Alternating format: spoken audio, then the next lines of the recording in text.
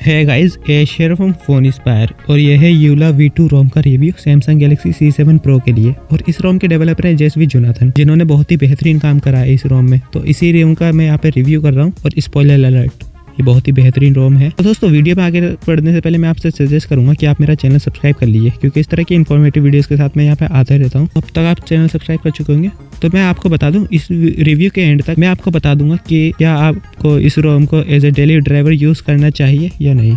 So without wasting any further time let's give it a shot.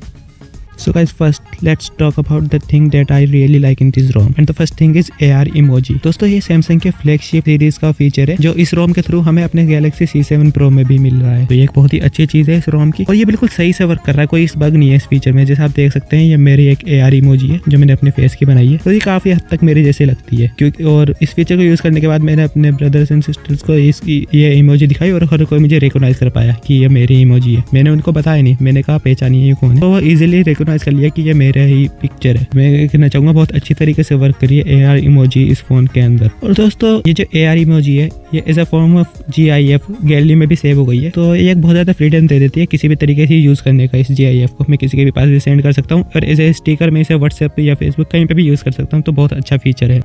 तो दोस्तों अब बात कर लेते हैं उस चीज़ की जो बैकबोन है इस रोम की, सिस्टम एप्स। तो यहाँ पे डेवलपर ने One UI के ऐप सपोर्ट कर दिए इस रोम में, तो जो बहुत ही अच्छी चीज़ है। काफ़ी अच्छा लुक है, काफ़ी अच्छा UI हो गया है इसकी हेल्प से। जितनी सिस्टम ऐप्स हैं सभी One UI वाली है, तो काफ़ी मॉडर्न इससे फील आती है इस रोम में। काफ़ी मॉडर्न लुक मिलता है इस रोम को, तो ये एक अच्छी चीज़ है। कैमरा में दोस्तों और मोड्स यहाँ पे ऐड कर दिए गए हैं, जैसा वीडियो के स्टार्टिंग में मैंने बता दिया था। AR इमोजी का भी ऑप्शन है और उसके अलावा भी यहाँ पे काफ़ी सारे ऑप्शन दिए गए हैं, एंटी फॉग वगैरह काफ़ी सारे ऑप्शन दिए गए हैं, तो ये भी एक अच्छी चीज़ है। काफ़ी फीचर हमें कैमरा के अंदर देखने को मिले हैं। तो कैमरा की क्वालिटी भी थोड़ी स्लाइटली मैं कहना चाहूँगा अपग्रेड देखने को मिल रहा है कैमरा की क्वालिटी में, तो ये भी एक अच्छी चीज़ है। स्लाइटली अपग्रेड है लेकिन हाँ थोड़ा अपग्रेडेड है कैमरा की क्वालिटी यहाँ पे। Audio output from headphone Jack is improved in this Rome which I really like. और अगर आप साउंड के ऑप्शन में जाके देखें तो यहाँ पे डॉल्बी का ऑप्शन दे रखा है, और जो सैमसंग के पहले वाला इक्वलाइजर है तो वो भी यहाँ पे अवेलेबल है। जैसे कि सैमसंग की न्यू डिवाइसेस में हमें देखने को मिलता है हम डॉल्बी यहाँ पे यूज कर सकते हैं। तो वैसे तो डॉल्बी ऑन और ऑफ करने पर मुझे यहाँ पे ज्यादा फर्क दिख नहीं रहा है, तो मैं यहाँ पे श्योर कह नहीं सकता कि काम कर रहा है या नहीं कर रहा। लेकिन एक चीज जो मैं श्योर कह सकता हूँ वो है कि हाँ ऑडियो आउटपुट यहाँ पे बहुत बेहतर हुआ है स्टॉक रोम के मुकाबले।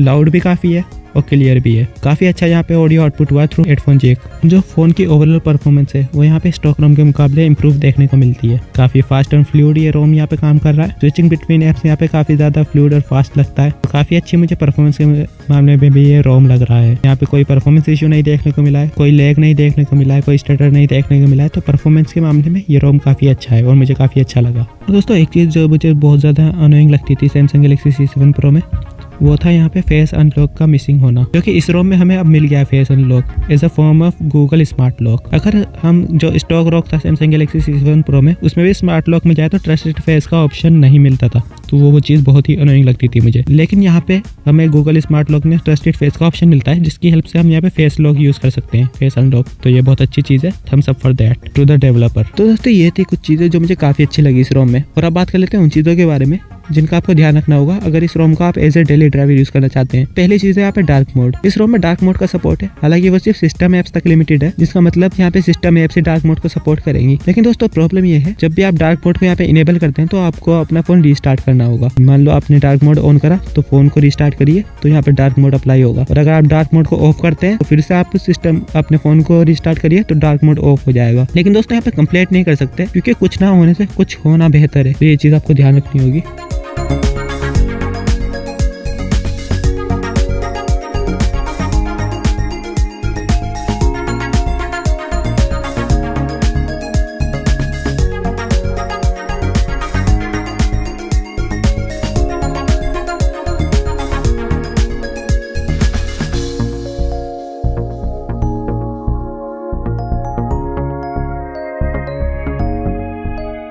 दोस्तों इस रोम में गुड लॉक का task changer module pre installed आता है, जिसका मतलब है जो by default recent app panel होने वाला है इस रोम में वो गुड लॉक का टास्क चेंजर मॉड्यूल होने वाला है, तो इस चीज़ का आप ध्यान रख लीजिएगा। अब ये चीज़ आपको अच्छी लग सकती है, बुरी लग सकती है, वो आपकी पर्सनल प्रेफरेंस है, लेकिन ये चीज़ जो कंसिडर करनी चाहिए मैंने आपको बता दिया। ऐप ओपनिंग एनिमेशन इस रोम में चेंज है, ये रोम आता है One UI के लॉन्चर के साथ में। और जैसे हमने अपने सैमसंग गैलेक्सी C7 Pro में देखा था, जब भी हम यहाँ पे कोई थर्ड पार्टी लॉन्चर इंस्टॉल करते हैं तो ऐप ओपनिंग एनिमेशन चेंज हो जाती है, और जो एनिमेशन हमें देखने को मिलती है थर्ड पार्टी लॉन्चर इंस्टॉल करने के बाद में, वही एनिमेशन यहाँ देखने को मिल रही है। अगर आपको ये एनिमेशन अच्छी नहीं लगती है, आप उन लोगों में से, आपको क्या करना होगा, रोम को इंस्टॉल करते टाइम यहाँ पे ऑप्शन आता है कि आप One UI का लॉन्चर यूज करना चाहते हैं या फिर GRX एक लॉन्चर है जो मोडेड टच विज लॉन्चर है। अगर उस लॉन्चर के साथ में आप जाएंगे तो जो सैमसंग गैलेक्सी C7 Pro में स्टॉक एनिमेशन थी वही एनिमेशन रहने वाली है। अब तक दोस्तों मैंने बात करी क्या चीज़ है मुझे इस रोम में काफ़ी अच्छी लगी और क्या चीज़ आपको कंसिडर करनी चाहिए अगर आप इसे as a daily driver use करना चाहते हैं। तो अब बात कर लेते हैं उस चीज़ में जो यहाँ पे और इम्प्रूव हो सकती थी। वैसे तो यहाँ पे मुझे कोई ज़्यादा कंप्लेंट नहीं है इस रोम में, लेकिन एक एरिया जहाँ पे मुझे लगता है कि हाँ ये चीज़ इम्प्रूव हो सकती थी तो वो है कॉलिंग स्क्रीन। इसी कॉलिंग स्क्रीन मुझे बिल्कुल अच्छी नहीं लगी,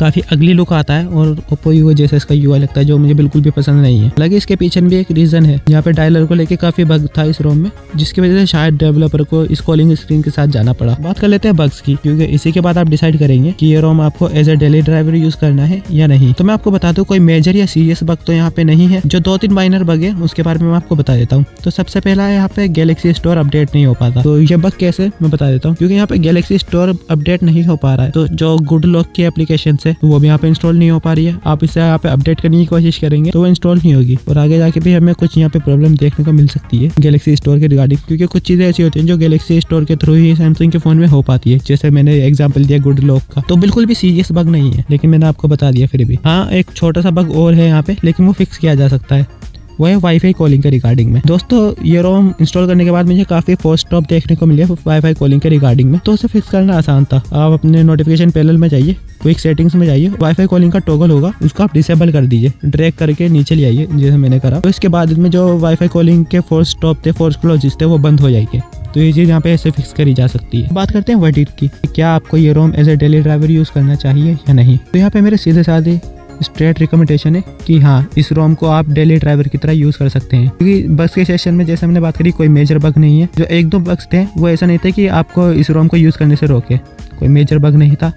परफॉर्मेंस काफ़ी अच्छी है, यूआई काफ़ी अच्छा है इस रोम में, तो सारी चीज़ें मिलके इसे ऐसा कंप्लीट पैकेज बना देती है इस रोम को। तो काफ़ी अच्छा रोम मुझे लगा, कोई मेजर बग नहीं था। रोम की जो XDI थ्रेड है उसके लिंक मैंने डिस्क्रिप्शन में डाल दी है, वहाँ से जाइए और रोम को डाउनलोड कर लीजिए। और डेवलपर को सपोर्ट करना चाहते हैं तो थैंक्स का बटन दबाइए, काफ़ी अच्छा काम करा है डेवलपर ने रोम में। तो ये था आज की वीडियो के लिए। वीडियो अच्छी लगी तो लाइक सब्सक्राइब जरूर करिएगा चैनल को, ताकि मुझे मोटिवेशन मिलता रहे अपने चैनल को कंटिन्यू रखने के लिए।